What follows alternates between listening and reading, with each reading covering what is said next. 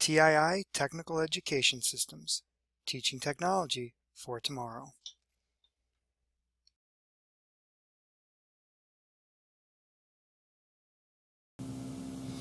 In this video, what we want to do is we want to add an HMI input to make this a 3-input AND circuit. So we already have the left green push button and the left yellow push button tagged to the Siemens trainer from our Tii Technical Education Systems training equipment. So what we want to do now is we're going to add in another input. And we're going to tag this to, we're just going to refer to this as HMI Input.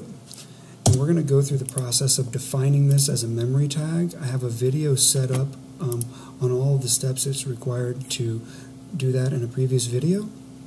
And so now what we want to do is we just want to go ahead and download this. Now this is downloaded to the PLC. What we want to do is we want to bring back our project tree here, and we want to expand out the HMI. So we'll go to HMI screens, we're going to go to the root screen, and we're going to walk through all of the steps of adding this to the PLC. So we're going to come down here and select libraries, and I have a video that shows you how to all the steps on putting in an HMI input. So we'll go a little faster here than I did in those. Drag your input out here, expand that out, make it touchable for the operator. Right, double click on it.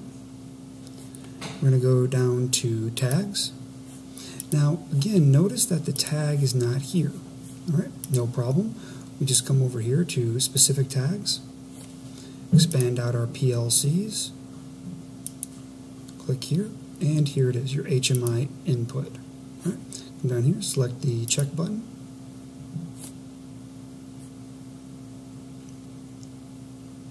and the tag appears in the properties for this. So now we know that this input, this HMI input, is tagged to the HMI memory that we created. So we'll click onto our workspace here, and we want to download this to the HMI.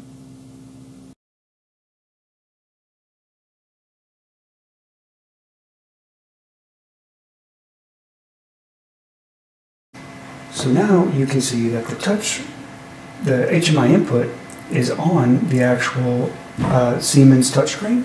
So what we'll do is we will come back to our main OB1 screen, minimize the project tree, and let's go ahead and turn the monitor function on. So now, to get this output to go true, you have to have the left green push button activated, the left yellow push button activated, and the HMI input. So first, let's verify that the input's working. Select this, it's going green. Select again, it goes false. So what I'll do is I will activate the input, and this is a latching input. So what I do is press it once, then I can push the green push button, the yellow push button, and as you see, the light comes on. Alright, if any one of these is not activated, the output will not go true. This is a 3-input AND circuit using 2 real-world push buttons and an HMI latching input.